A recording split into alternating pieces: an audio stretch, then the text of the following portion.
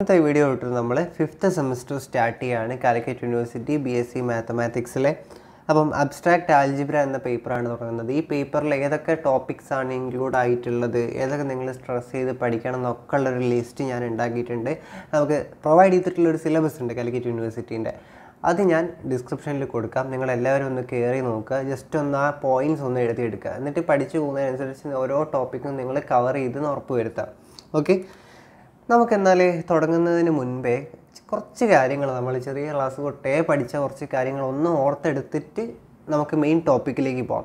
പെട്ടെന്ന് പറയുകയാണ്, നിങ്ങൾക്ക് ബോറടിക്കേണ്ട, നമുക്ക് ഡയറക്റ്റ് കടക്കാം. അതിന് മുൻപേ എല്ലാവർക്കും എന്താണ് ഡിവിഡൻറ്റ്, കോഷ്യൻ്റ്, റിമൈൻഡർ, ഡിവൈസർ ഒക്കെ അറിയാലോ. ജസ്റ്റ് ഒന്ന് സ്പീഡിൽ ഞാൻ പറയാം, ബോറടിക്കണ്ട. ഞാനിവിടെ 23നെ 5 കൊണ്ട് ഡിവൈഡ് ചെയ്യുന്നു. 5 × 4 20, ബാക്കി നമുക്ക് കിട്ടുക 3 ഇതിനകത്ത് ഈ ഡിവൈഡ് ചെയ്യുന്നത് ഇതിനെയാണ്, അതിനെയാണ് നമ്മൾ ഡിവിഡൻറ്റ് എന്ന് പറയുക. ഡിവിഡൻറ്റ് എന്തിനെ കൊണ്ടാണ് നമ്മൾ ഡിവൈഡ് ചെയ്യുന്നത്, അതിനെയാണ് പറയുക ഡിവൈസർ. നമുക്ക് കിട്ടുന്ന ആൻസറാണ് ഇവിടെ വരിക കോഷ്യൻ്റ്. ഇവിടെ റിമൈൻഡറിന് നമ്മൾ റിമൈൻഡർ എന്ന് തന്നെ പറയുന്നു. അപ്പോൾ 3 കാര്യങ്ങൾ നിങ്ങൾ എഴുതി വെക്കുക. ഒരു ടിപ്പ് പറഞ്ഞാൽ ഇത് പലപ്പോഴും മാറിപ്പോകും. നമ്മൾ എത്ര പഠിച്ചാലും ഡിവിഡൻറ്റ് എന്താ ഡിവൈസർ എന്താ മാറിപ്പോകലുണ്ട് പലരോടും. നമ്മളൊരു കാര്യത്തിനെ ഇപ്പോൾ ഞാൻ ഒരു സ്ക്രൂ ഊരണമെങ്കിൽ ഞാൻ ആ സ്ക്രൂ ഡ്രൈവർ വെച്ചിട്ടല്ലേ ഞാൻ ഊരുക. അതുപോലെ ഒരു സാധനം ഡിവൈഡ് ചെയ്യാൻ ഞാൻ ഉപയോഗിക്കുന്ന ഒരു ടൂളാണ് ഡിവൈസർ എന്ന് ഓർമ്മിച്ച് വെക്കുക. എന്തിനെയാണോ നമ്മൾ ഡിവൈഡ് ചെയ്യുന്നത് അതിനെ ഡിവിഡൻറ്റ് എന്നും, എന്തിനെ കൊണ്ടാണോ ഞാൻ അതിനെ ഡിവൈഡ് ചെയ്യുന്നത് അതിനെ ഡിവൈസർ എന്ന് ഓർമ്മിച്ച് വെക്കുക. ഈ 3 കാര്യം നിങ്ങളെ മൈൻഡിൽ വന്നല്ലോ. ഇനി നമ്മൾ മുൻപ് പഠിച്ച കാര്യങ്ങൾ തന്നെയാണ് ഇപ്പോൾ ഡിസ്കസ് ചെയ്യുന്നത്. ഒരു 2 മിനിറ്റിലേക്ക് ഞാനിവിടെ എഴുതുകയാണ് A congruent B mode N. ഇത് നമ്മളെവിടെയോ കണ്ടിട്ടുണ്ടല്ലോ അല്ലേ, നമ്മൾ പഠിച്ചിട്ടുണ്ട്. ഇത് കാണുമ്പോൾ നിങ്ങൾക്ക് എന്താണ് ഓർമ്മ വരുന്നത്? കുറച്ച് ആൾക്കാരെ മൈൻഡിൽ ഓർമ്മ വരുന്നത് ഞാൻ പറയാം. എന്നിനെ കൊണ്ട് A - Bനെ ഡിവൈഡ് ചെയ്യാൻ പറ്റും. അല്ലെ വേറൊരാൾക്കാരെ മൈൻഡിൽ വരുന്നത് എന്താ, എന്നിനെ കൊണ്ട് എനെ ഡിവൈഡ് ചെയ്താൽ കിട്ടുന്ന റിമൈൻഡറാണ് B എന്ന് പറയുന്നത്. നിങ്ങളെല്ലാവരും ശരി തന്നെയാണ്. A congruent B mode N എന്ന് പറഞ്ഞാൽ എന്നിനെ നമ്മൾ A കൊണ്ട് ഡിവൈഡ് ചെയ്യുമ്പോൾ കിട്ടുന്ന റിമൈൻഡറാണ് B എന്ന് പറയുന്നത്. അല്ലെങ്കിൽ A - B എന്ന് പറഞ്ഞാൽ എന്നിനെ കൊണ്ട് നമുക്ക് എന്നെ ഡിവൈഡ് ചെയ്യാൻ പറ്റും. ഒരു എക്സാമ്പിൾ ഞാൻ നിങ്ങൾക്ക് ഇവിടെ പറഞ്ഞുതരാം. ഓക്കെ, ഞാൻ എഴുതുകയാണ് 4 കോൺഗ്രുവൻ്റ് 1 മോഡ് 3. അപ്പോൾ ഇതിൻ്റെ 2 മീനിങ് എന്താ? 3നെ കൊണ്ട് 4 നിന്ന് 1 കുറച്ചതിനെ ഡിവൈഡ് ചെയ്യാൻ പറ്റും. എന്താ 3 ഡിവിസിബിൾ അല്ലേ. ഇനി വേറൊരു മീനിങ് എന്താ, ഈ 4നെ നമ്മൾ ഈ 3 കൊണ്ട് ഡിവൈഡ് ചെയ്താൽ കിട്ടുന്ന റിമൈൻഡറാണ് ഈ B എന്ന് പറയുന്നത്. ഇത്രയും കാര്യങ്ങൾ റെഡി ആയല്ലോ. ഇനി ഞാൻ നിങ്ങൾക്ക് ഒരു എക്സാമ്പിളായിട്ട് ഒന്നുകൂടി കൺസെപ്റ്റ് ഉറച്ചെന്ന് പറയണേ ഒരു ചെറിയൊരു കാര്യം ചെയ്തുതരാം. 5 കോൺഗ്രുവൻ്റ് ടു ഡാഷ് മോഡ് 4 എന്താ വരിക? ഇവിടെ ഏതാ വരിക? 5 congruent to dash mode 4. Answer 1 അല്ലേ? കാരണം 5നെ 4 കൊണ്ട് അടിച്ചാൽ കിട്ടുന്ന റിമൈൻഡറാണ് 1. അല്ലെങ്കിൽ 5 - 1നെ നമുക്ക് എന്ത് ചെയ്യാം, 4 കൊണ്ട് ഡിവൈഡ് ചെയ്യാം. ഇത്രയും കാര്യങ്ങളാണ് ബേസിക്കായിട്ട് ഇതിനകത്ത് പറയുന്നത്. നിങ്ങൾക്ക് മനസ്സിലായല്ലോ. നമുക്കിനി നമ്മുടെ ടോപ്പിക്കിലേക്ക് കിടക്കാം. ഇൻ്റഗ്രൽ മോഡുലോ N എന്ന് പറയുന്നത് ഡെഫിനേഷൻ ഇവിടെ കൊടുത്തിട്ടുണ്ട്. നമുക്ക് ജസ്റ്റ് ഒന്ന് വായിച്ചു നോക്കാം, എന്നിട്ട് ഞാൻ പറഞ്ഞുതരാം. Let A and N greater than 0 be integers. The set of all integers which have the same remainder as A when divided by N is called the congruent class of A modulo N, is denoted by AN, where AN equal to x element of Z, x congruent to A modulo N. ഞാൻ നിങ്ങൾക്ക് പറഞ്ഞുതരാം. ഈ പോയിൻ്റാണ് ഇവിടെ stress ചെയ്യേണ്ടത്. Set of all integers which have the reminder as A divided by N is called congruent class of A modulo N. നമുക്കിവിടെ തന്ന definition വെച്ച് പറയുകയാണെങ്കിൽ നമുക്ക് എങ്ങനെ എക്സ്പ്ലെയിൻ ചെയ്യാൻ നോക്കാം. X congruent to A mode N ആണ്. ഇതിൻ്റെ ഒരു മീനിങ് എന്താണ്? എക്സിനെ N കൊണ്ട് ഡിവൈഡ് ചെയ്യുമ്പോൾ കിട്ടുന്ന ഒരു റിമൈൻഡറാണ് A എന്ന് പറയുന്നത് അല്ലേ. എനിക്കിപ്പം വൈനെ n കൊണ്ട് ഡിവൈഡ് ചെയ്യുന്ന സമയത്തും എനിക്ക് റിമൈൻഡറായിട്ട് a കിട്ടി. എനിക്കിപ്പോൾ ഞാനിപ്പോൾ ഒരു z congruent a mode n കിട്ടി. അപ്പോൾ ഏതൊരു സംഖ്യേനെ ഞാൻ n കൊണ്ട് ഡിവൈഡ് ചെയ്യുന്ന സമയത്ത് റിമൈൻഡേഴ്സ് a വരുന്നുണ്ടെങ്കിൽ ആ a വരുന്ന സംഖ്യകളിലൊക്കെ ഞാനൊരു സെറ്റാക്കി, ഒരു ക്ലാസ്സാക്കി. അതിനെയാണ് നമ്മൾ ഈ an എന്ന് പറയുക.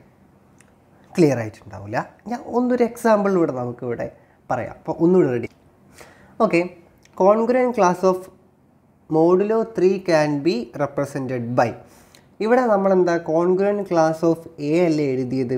an എന്ന് പറഞ്ഞാൽ collection of congruent class of modulo n is called set of integers modulo n denoted by n. അതായത് ഇവിടെ പറഞ്ഞാൽ എന്താ, ഈ എക്സിനെ n കൊണ്ട് ഡിവൈഡ് ചെയ്യുമ്പോൾ കിട്ടുന്ന റിമൈൻഡറാണ് എ, സെറ്റ് ഓഫ് ഓൾ. അപ്പോൾ ആ ഒരു സെറ്റ്, ആ റിമൈൻഡർ ഏത് നമ്പറിനെ നമ്മൾ n കൊണ്ട് ഡിവൈഡ് ചെയ്താലും എ റിമൈൻഡർ വരുന്നുണ്ടെങ്കിൽ ആ ഡിവൈഡ് ചെയ്യുന്ന നമ്പറുകളുണ്ടല്ലോ അതിനൊക്കെയാണ് നമ്മൾ എന്ത് പറയുക, ഈ ഇതാക്കി പറയാം congruence class of modulo n എന്ന് പറയാം. എക്സാമ്പിൾ ചെയ്യാം. ഇവിടെ ഞാൻ 3നെ കൊണ്ട് ഒരു കാര്യത്തിനെ ഡിവൈഡ് ചെയ്യാമെന്ന് വിചാരിച്ചു. ഒരു എക്സിന് അല്ലെങ്കിൽ 3നെ ഡിവൈഡ് ചെയ്യുന്ന സമയത്ത് എനിക്ക് അതിൻ്റെ റിമൈൻഡർ എത്ര വരിക? റിമൈൻഡർ 3നേക്കാൾ കൂടുമോ? ഇല്ലല്ലോ. ഇപ്പോൾ എക്സാമ്പിൾ ഞാൻ പറയാം. ഇവിടെ ഞാനിപ്പോൾ ഒരു 10നെ ഞാനിവിടെ 10നെ 3 കൊണ്ട് ഡിവൈഡ് ചെയ്യാം. 2 3 6, 3 3 9. റിമൈൻഡർ വരുന്നത് ഏതാ അവിടെ? 1. ഞാനിനി 5നെ 3 കൊണ്ട് ഡിവൈഡ് ചെയ്യാം. 1 3 3, ബാക്കി 2 റിമൈൻഡർ വരുന്നുണ്ട് അല്ലേ. ഇനി ഞാനിവിടെ ഒരു 6നെ 3 കൊണ്ട് ഡിവൈഡ് ചെയ്യാം. 2 3 6, ബാക്കി 0. നിങ്ങൾ ഏതൊരു സംഖ്യേനെ 3 കൊണ്ട് ഡിവൈഡ് ചെയ്താലും അതിൻ്റെ റിമൈൻഡർ എന്ന് പറയുന്നത് 0 1 2 ആയിരിക്കും. ഒരിക്കലും എന്താണ് ഈ 3ൻ്റെ മുകളിലേക്ക് പോകില്ല.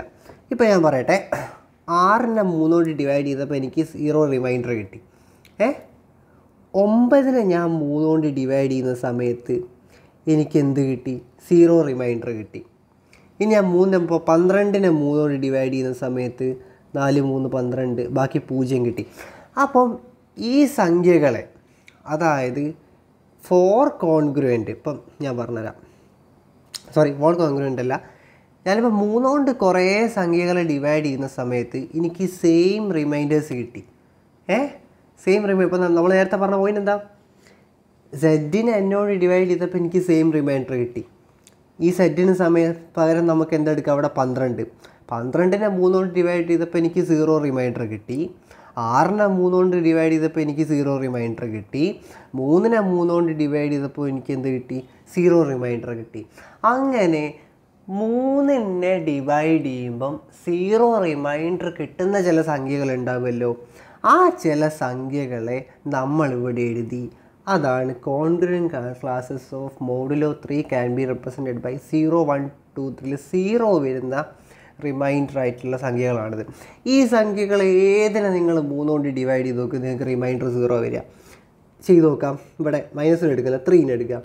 3നെ 3 കൊണ്ട് ഡിവൈഡ് ചെയ്താൽ നിങ്ങൾക്ക് എന്താ, ഒരു 3 3, ബാക്കി 0 റിമൈൻഡർ വരും.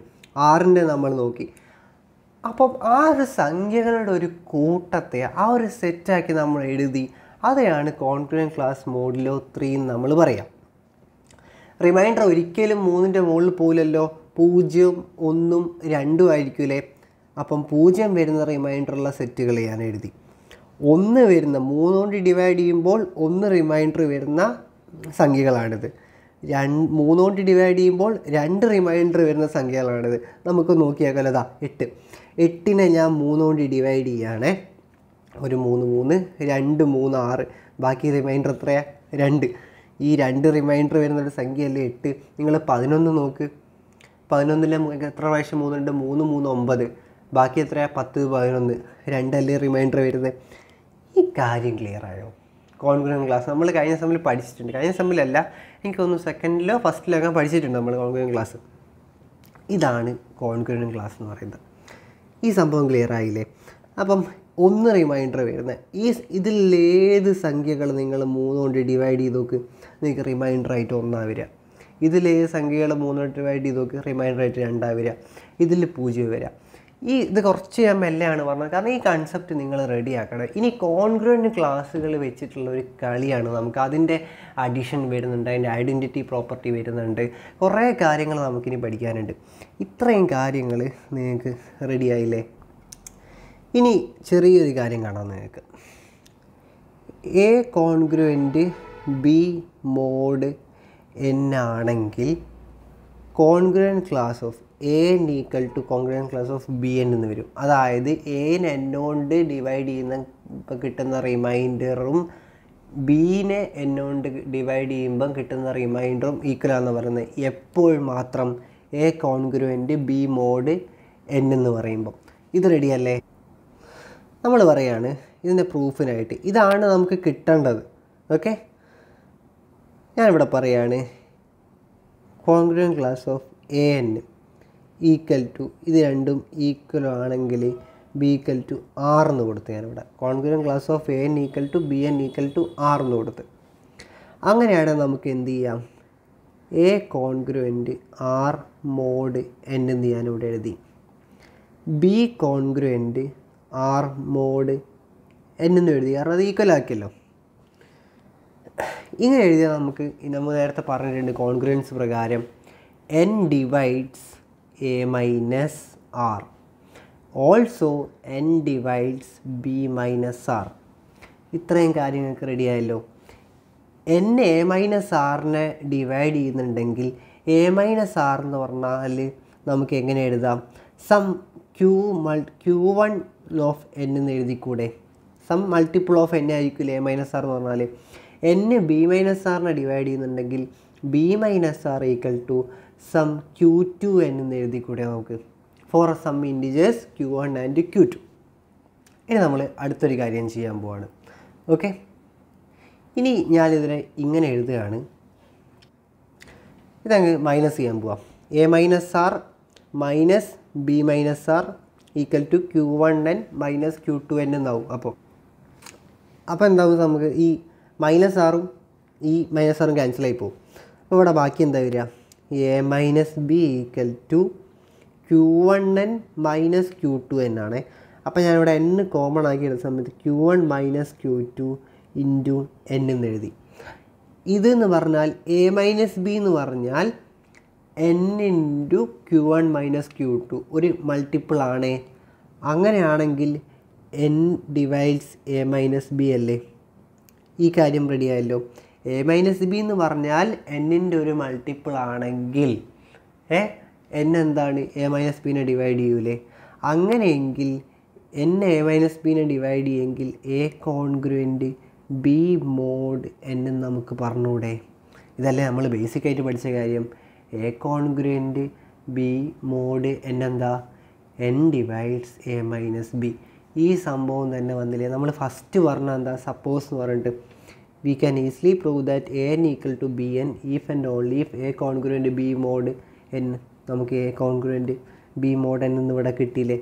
Therefore, hence for any integers a and b, an equal to bn.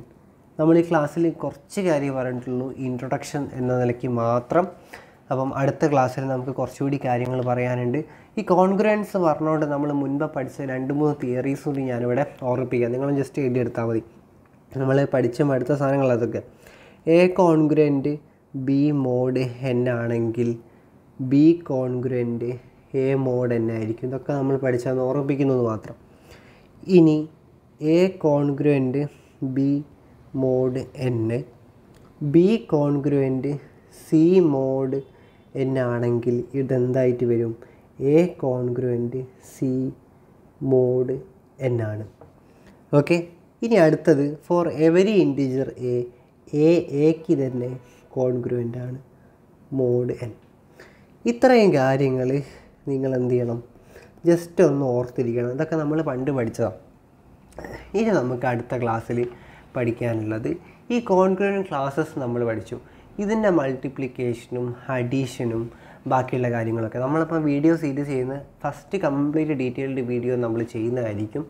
എന്നിട്ട് എക്സാം എടുക്കുന്ന സമയത്ത് അതിൻ്റെ എക്സാമിനേഷൻ പോയിൻ്റ് വെച്ചിട്ട് ചെയ്യും. ഇപ്പം ഈ ക്ലാസ്സിൻ്റെ നോട്ടിൻ്റെ ലിങ്കും ഞാൻ താഴെ കൊടുക്കാം. നമ്മുടെ പേജിൽ ഓരോ വീഡിയോസിൻ്റെ നോട്ടും അപ്ലോഡ് ചെയ്യും. നിങ്ങൾക്ക് ഡൗട്ട്സ് ഉണ്ടെങ്കിൽ ആ പേജിലേക്ക് മെസ്സേജ് അയക്കാം, കമൻറ്റ്സ് ചെയ്യാം. അപ്പം നമുക്ക് അടുത്ത വീഡിയോയിൽ കാണാം.